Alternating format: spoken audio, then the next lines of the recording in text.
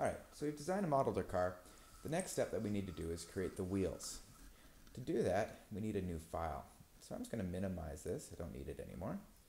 We're going to go back to the new icon like we did at the beginning. We're going to be picking a standard .ipt file again. Double click on that, it opens up. Just maximize it so I've got some more space. And I'm going to create a new 2D sketch. Pick the plane there. So we've got our sketching area. Now wheels are pretty straightforward, they're just round. I'm going to use the circle tool. Click, and I want to make just a 10 mil wheel. We're leaving a bit of tolerance here because when you're 3D printing sometimes you get sag around the wheel wells. If we make this perfect 14 or 15 like we did the wheel well on the car, it's not going to fit and it's not going to spin properly. So 5 mil smaller, that gives us a lot of leeway just to make sure it works. So I click 10 mil there. So I end up with my 10 millimeter circle. Now we need a hole for the axle. Now this is going to vary printer to printer. My printer is very cheap, so it tends not to print holes very well.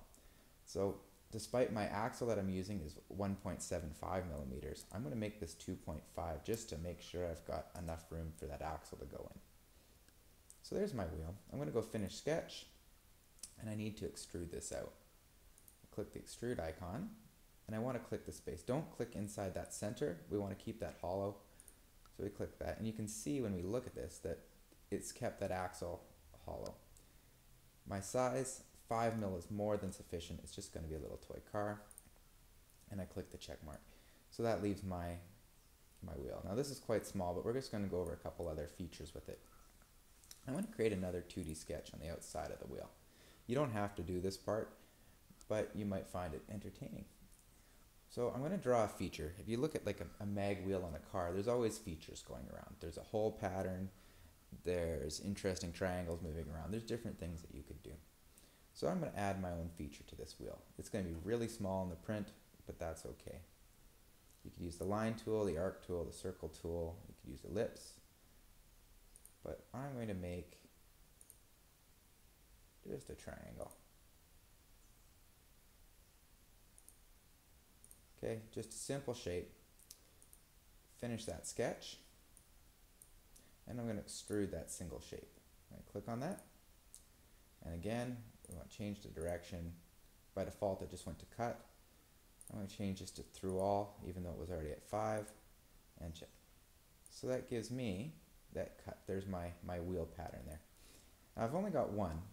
Now I want this to go all the way around, obviously, but it's too much work to try to draw them all the same. So what I'm going to use is a pattern tool. Before we used mirror, now we're going to take a look at circular pattern. I click on circular pattern, this little window shows up.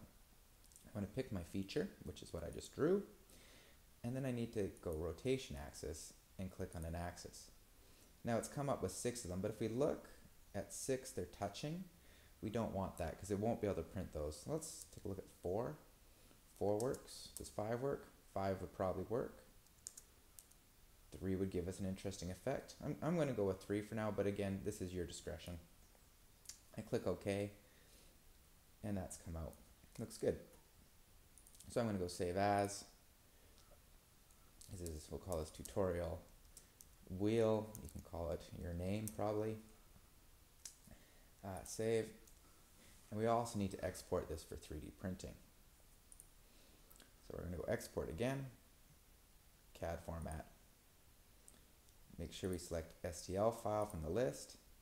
Options, make sure the units are in millimeters. Okay, now we've got tutorial wheel, that's fine for the name, and save. So now I've got this saved as for 3D printing. Pretty straightforward. Now, the next thing that we need to do isn't part of the 3D print. This is for another part of the Inventor tutorial, but we might as well do this now. So I'm going to minimize this, and I'm going to create a new file.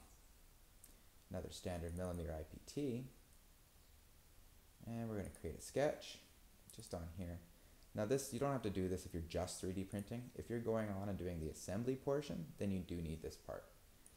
So this is going to be the axle. I'll make a circle. The hole in the wheel was 2.5 millimeters. Enter. There's my 2.5 millimeter circle.